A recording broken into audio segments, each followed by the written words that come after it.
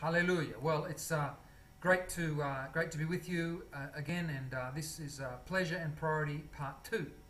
And you'll be able to read this teaching on my partner letter, November 2011, which you can access from andrewshreve.org. Hallelujah. Let us just pray and then we'll get into this teaching. Father, in the name of Jesus Christ, we thank you for the Word of God. We thank you, Lord, that your Word is the truth.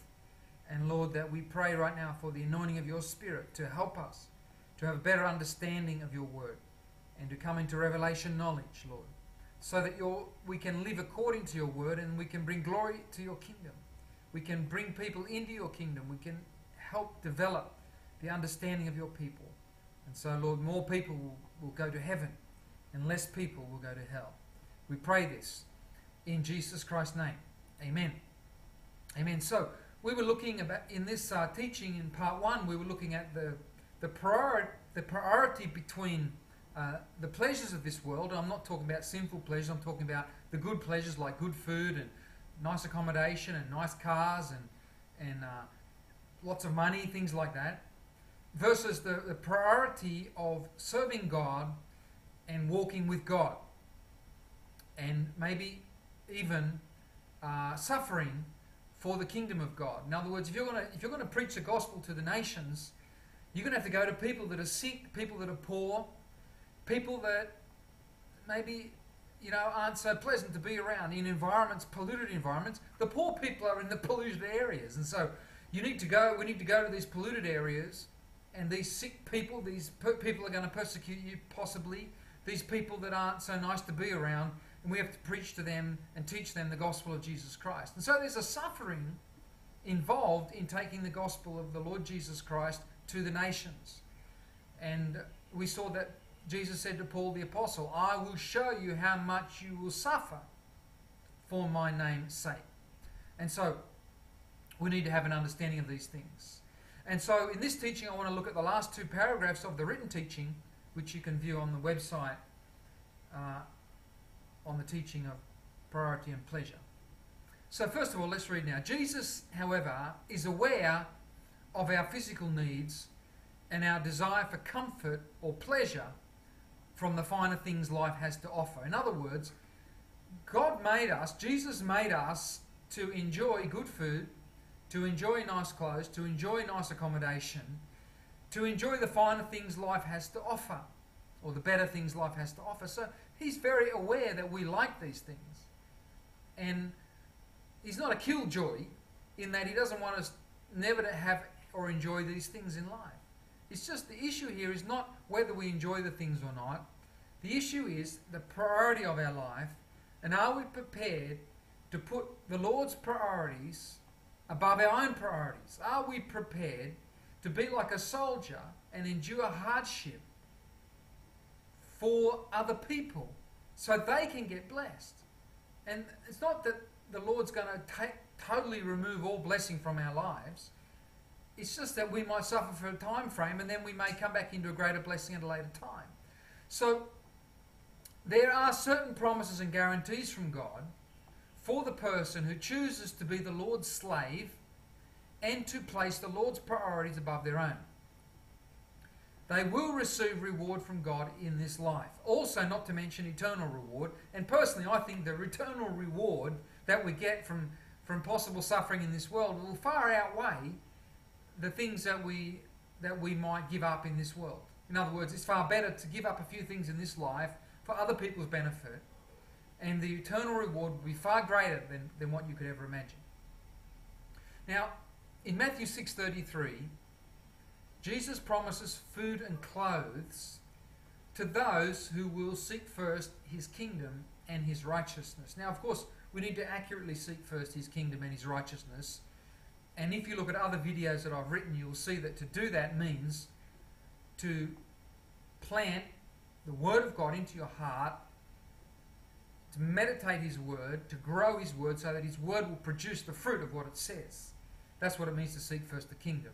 And his righteousness, of course, is similar in that it's planting his seed in your heart so that you have faith in Jesus Christ, so you are righteous through faith.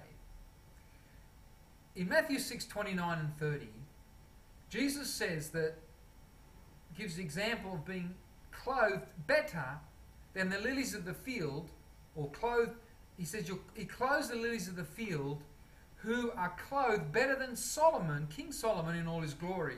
And how much more will he clothe us? So he's saying not that you're going to be poorly clothed, but you're going to be well clothed. Okay? And in Matthew 10:29-30, Jesus promises that those who have forsaken house and lands for his sake and the gospel will receive 100-fold now, in this time, houses and lands. Well, 100-fold of houses and lands certainly implies bountiful prosperity. So Jesus has dealt with food and clothes and now houses and lands. And in all these things, he's talking about things in terms of abundance. And so if you seek God with all your heart, if you follow the Lord's instructions, he's going to look after you. The Lord looks after his own. God provided, he came up with a whole concept of abundance and blessing and prosperity. And so he's going to cause that to happen in your life. Even in John 10:10, it says, the thief comes to steal, kill and destroy, but I've come that you might have life and have it more abundantly. Jesus himself, when he was on earth, did not lack or live in poverty, but rather he had an abundance. If you look at his life, his clothes were seamless. They were expensive clothes. He rode on a donkey that had never been ridden. That's expensive transportation. He had a leftover when he fed the 5,000. He showed them where to catch more fish. Jesus did not live in poverty, and his followers will not live in poverty either. So it is evident the Lord blesses his people, and a slave of the Lord could become more empowered with wealth to enjoy the honourable pleasures of this world than the person who has chosen to make mammon or money their master. So in other words, the issue here is priority. Is your priority your own pursuit of pleasure and wealth, or is your priority the Lord and his kingdom?